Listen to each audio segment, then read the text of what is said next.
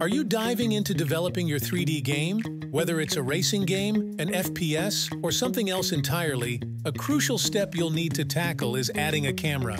Not to worry, by the end of this tutorial, you'll have a camera set up in your game that looks fantastic. Hey everyone, you're watching AshDev. In this tutorial, you will learn to create a smooth follow camera in Unity. Now, there are a few common methods to add a camera. The simplest way is to make the camera a child of your game object. It's easy, but if you've tried this, you probably know it's far from perfect. Second method is to write your own camera controller script. This can work to a degree, but getting it just right involves a lot of tweaks and extra coding, which might not be what you're after. Third and the best way is to use Cinemachine. It's a package created by Unity that includes a comprehensive camera controller that suits all your needs, so there's no need to write your own code. To start, just install the Cinemachine package from the Package Manager available in the Unity registry. Next, attach a Cinemachine Brain component to your main camera. This component will link your main camera to all other Cinemachine elements in the scene. In Cinemachine, there's primarily one type of camera you'll use, the virtual camera. Once you create a virtual camera, your main camera will become dependent on it.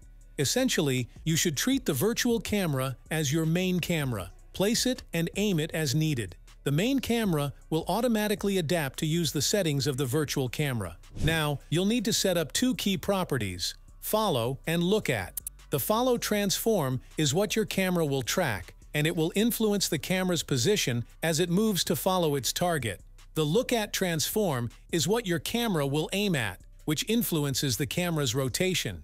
Simply drag and drop the objects you want your camera to follow and aim at into these fields, and you're set. Next up, let's talk about the lens settings. We start with the field of view, which determines how much of the game world the camera can see at one time. Then, adjust the near and far clip planes to set the range within which the camera can see objects. Anything beyond these points will not be visible as it will be clipped out of view. Lastly, there's the Dutch setting, which allows you to rotate the camera for dynamic angles. We also have advanced settings where you can choose the camera mode. We'll be working with the perspective camera mode, as the other modes aren't as relevant for this tutorial. I'll dive deeper into these other modes in upcoming videos. Moving on to the body settings, which are crucial for determining how the camera follows your target. In this section, you first need to select an algorithm that dictates the camera's behavior in following the target. There are two primary types of camera behaviors in 3D games: non-interactable camera and interactable camera. The non-interactable camera simply follows the target, ensuring it remains in frame. It's straightforward and commonly used in casual and hyper-casual games. The interactable camera also responds to player inputs, making it interactive and engaging. In this tutorial, we're focusing on the non-interactable camera type, which is perfect if you just want the camera to simply follow the target without player inputs. For this setup, we'll use the transposer algorithm, which allows the camera to move in a fixed relationship with the follow target. Now, let's choose a binding mode. Best choice is the simple follow with world up mode. This mode ensures the camera follows the target's X and Z axes, while maintaining alignment with the world's up, that is Y axis. What this means is that if your target flips upside down, the camera won't turn upside down as well. It will keep a steady, upright orientation.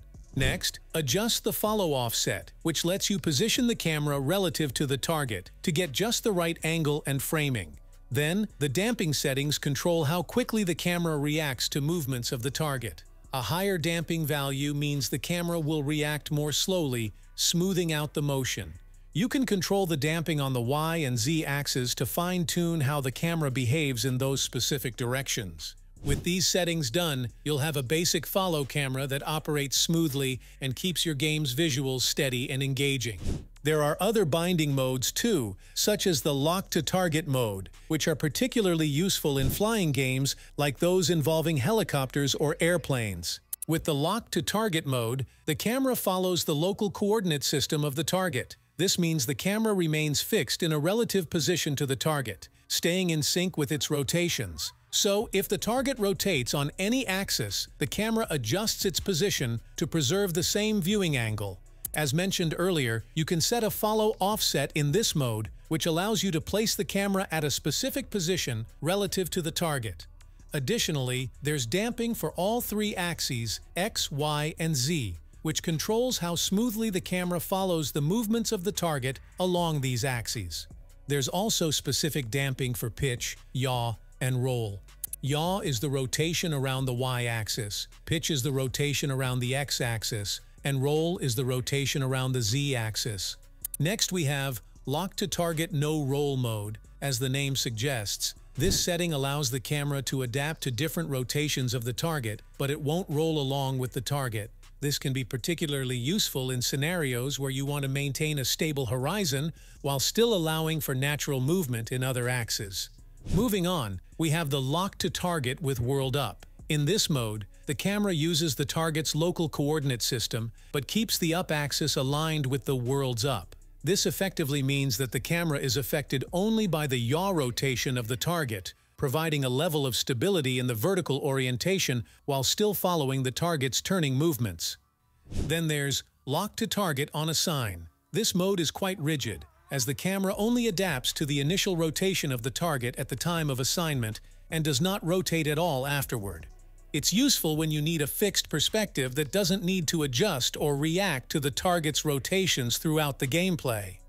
Lastly, we discuss the World Space mode. This mode aligns the camera with the world coordinate system, meaning it doesn't rotate at all with the target. It's predominantly used in 2D and 2.5D games where maintaining a consistent view, regardless of the target's orientation, is crucial. Each of these modes offers distinct advantages depending on your game's design and the specific player experience you aim to create. Next, let's dive into the aim settings, which are crucial for how the camera targets and tracks the object of interest in your game. The most commonly used algorithm here is the composer, which helps to keep the target object well framed within the camera view. In the composer settings, we deal with two specific zones, the dead zone and the soft zone. The dead zone is centered within the frame and is the area where you ideally want the target to be. When the target is within this dead zone, the camera remains static and doesn't rotate. Surrounding the dead zone is the soft zone. When the target moves into this area, the camera begins to rotate, to reposition the target back into the dead zone, depending on the amount of damping applied.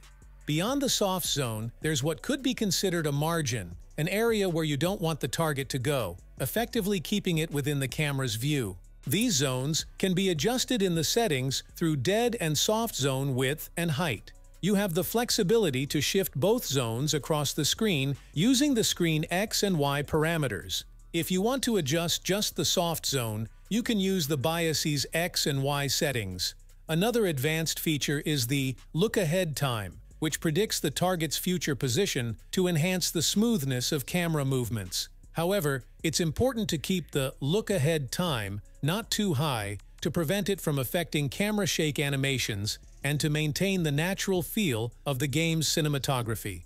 Additionally, you can smooth out the transitions with look-ahead smoothing, and if your game doesn't require vertical tracking, you can enable Ignore Y to keep the camera from calculating the target's Y position. And that's it for this tutorial.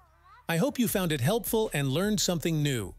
If you have any questions or suggestions for future videos, feel free to leave them in the comments below. Thanks for watching.